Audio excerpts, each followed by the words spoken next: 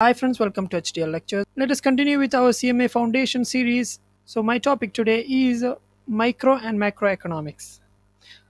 We know that study of economics was diversified during the process of development of economical studies. The economists have clearly defined or bifurcated the studies into two series, that is micro and macroeconomics. It is two branches in economics. This branch is introduced by the economist Ragnar Frisch. He analyzed the economics into micro and macro system, and it is developed by Marshall and others in a deeper manner. What is microeconomics? The word is derived from Greek word micros. That means it's very small or millions part. Or we can compare this micro as a microscope. When you look into microscope, you can see the minute parts in a particular matter. So in the same way, when you look into economy, you can have two areas. You can see the individual parts. That means, let me give you an example like consumer is an individual part in an economy, or a producer is an individual part in an economy, a firm, an industry. These all are individual units in an economy. These individual units or their behavior, their activities are studied in the economy. So this economical study, or when you study about an individual unit in the economy, that study is known as microeconomical study. That means you are studying an individual unit like a consumer, a producer, or a firm. So whenever you study about a consumer's behavior or a producer's behavior or a firm's behavior, that you are studying microeconomics, because it is a minute part in the economy. That is, it's a millionth part in the economy. Microeconomy explains how a consumer gets maximum satisfaction, or it explains how a producer gets maximum output.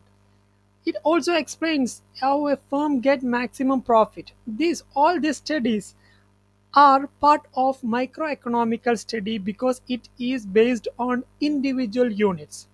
It's a behavior of individual units. So we can say that all these are included in microeconomical study. And microeconomical study explains how to price your product. You can price your product by studying economy.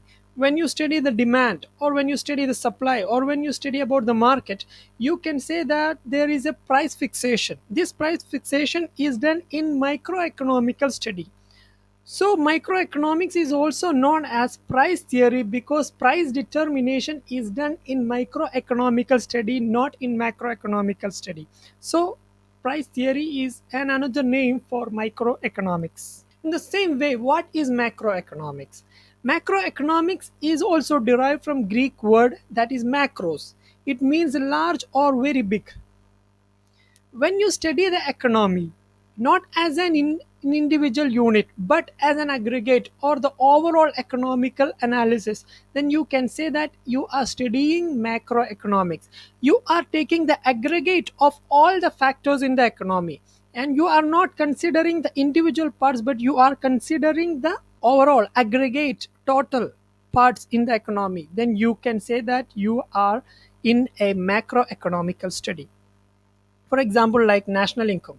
National income is not a thing which can be done in individual situation. It's an aggregate study. You cannot study national income on individual basis. You can study only based on aggregates. So it's a macroeconomical study. When you study about the national income, it's a macroeconomical study. And the same case, you can see the full employment. Full employment is also an aggregate study. Total output in the economy. How much India produced during the year 2017? What are the investments made by the country in 2017? All these are study of macroeconomy. The total investment, total consumption, everything relates to macroeconomical study.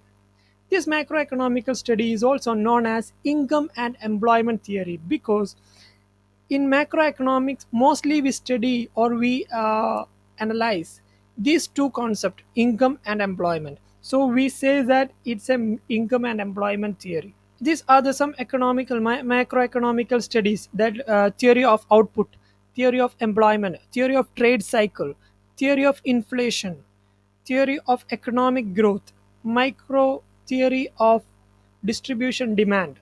Everything is related to macroeconomical study because it is not studied on individual unit, but it's studied on aggregate level. We cannot consider the single unit in this macroeconomical study, but we have to consider the aggregate or total values to be meaningful.